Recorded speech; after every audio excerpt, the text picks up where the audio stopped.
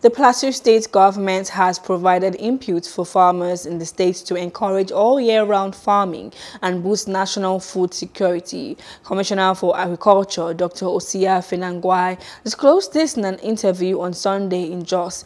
Fenangwai said that the state adopted the intervention policy to meet market demands.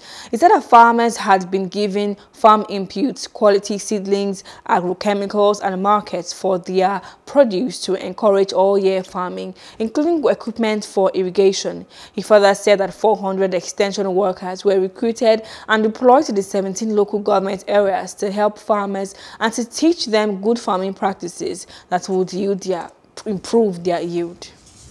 Hello, hope you enjoyed the news. Please do subscribe to our YouTube channel and don't forget to hit the notification button so you get notified about fresh news updates.